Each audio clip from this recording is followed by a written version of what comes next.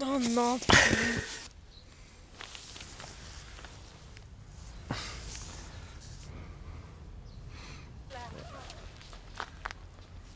Je suis pas d'accord là. Troisième jour du voyage. Nous sommes en direction d'un petit village, enfin d'une petite ville qui s'appelle Lamego, pour voir son impressionnante cathédrale. Bon, il y a une cathédrale du même style, beaucoup plus jolie à Braga, mais c'est pas du tout sur notre route. Donc voilà, on va à Lamego et ensuite après Lamego, direction Porto. Sinon, depuis que nous sommes arrivés au Portugal, le temps est magnifique. Grand ciel bleu, soleil, très bonne température. Ça nous change du nord de l'Espagne où il pleuvait en fait carrément et il faisait assez froid. Donc voilà, je pense que ça va continuer davantage en plus quand on va continuer à descendre dans tout le Portugal. Donc c'est parti.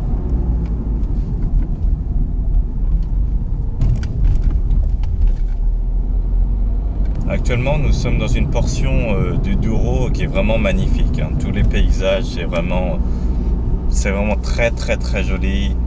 Il y a de la verdure partout, des plantations de partout, des vignes de partout, sur toutes les collines, sur toutes les montagnes. Donc c'est vraiment impressionnant. Nous sommes dans les environs d'un petit village qui s'appelle Casé do Douro. Donc voilà, nous sommes entre le village qu'on a visité hier, Quinta do Vesuvio et Lamego.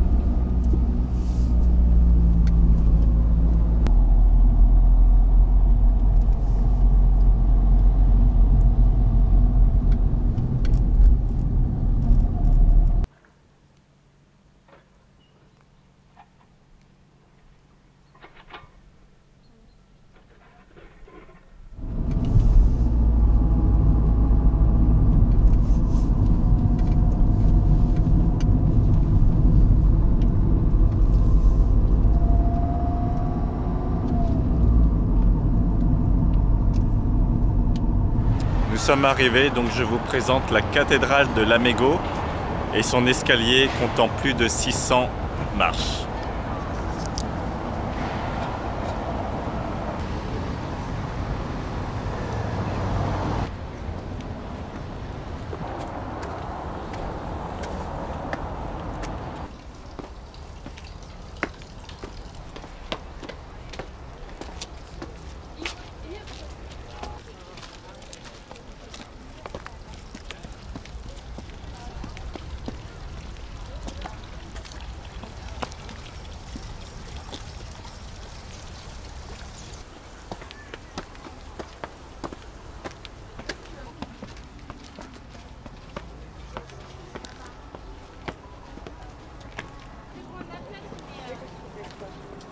C'est vraiment sympa, il y a des petites, c'est tout en petites terrasses, donc il y a des petits jardins, des peintures, etc. Parc à côté, donc oui, il y a de quoi voir, il y a de quoi voir.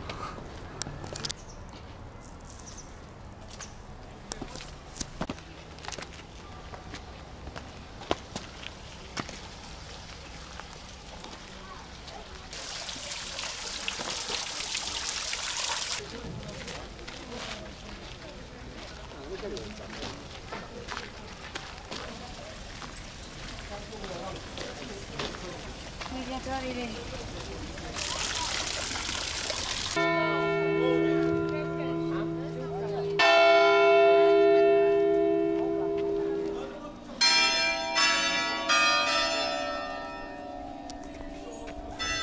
On va voir dedans.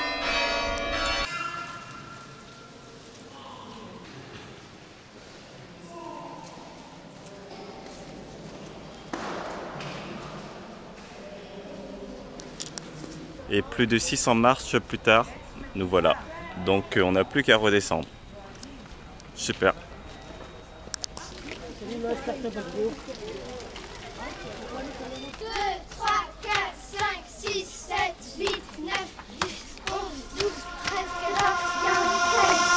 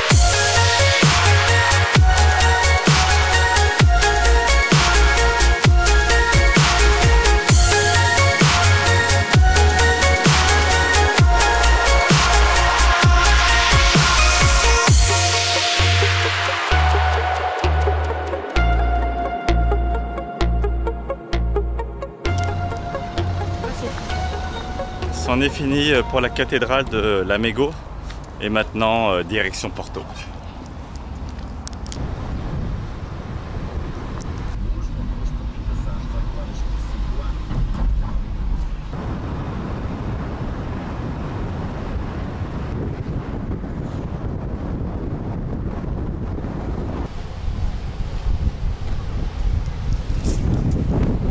Nous voici à Porto. Donc voilà, on y va et je pense que ça va être bien.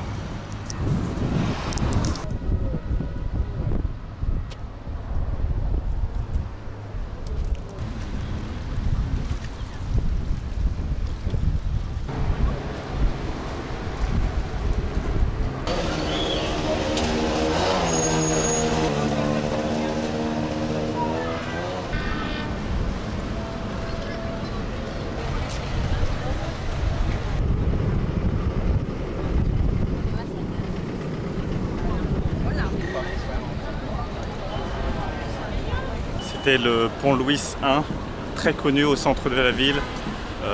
On l'attribue à un des élèves de Gustave Eiffel.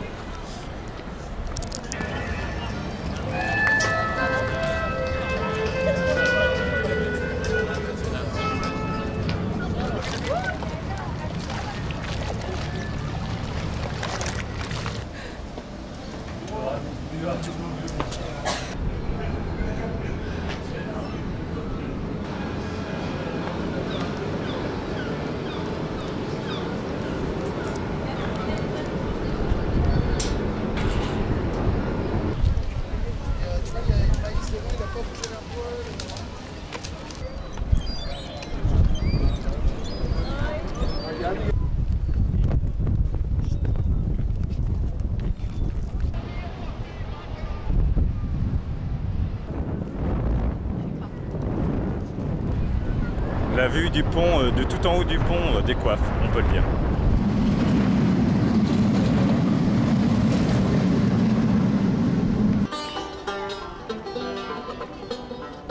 Et voici la cathédrale de Porto.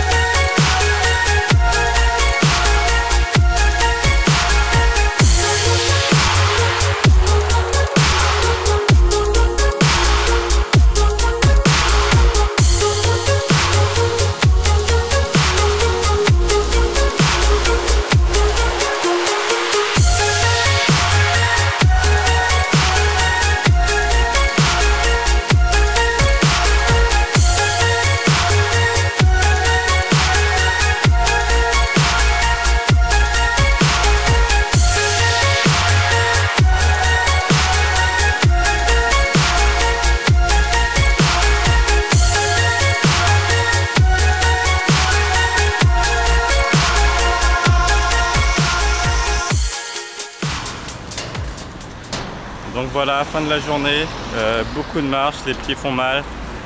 Cependant, on n'a quadrillé qu'une petite partie du centre-ville. Quand on regarde à l'horizon, il y a vraiment énormément d'églises, cathédrales, etc., de monuments historiques.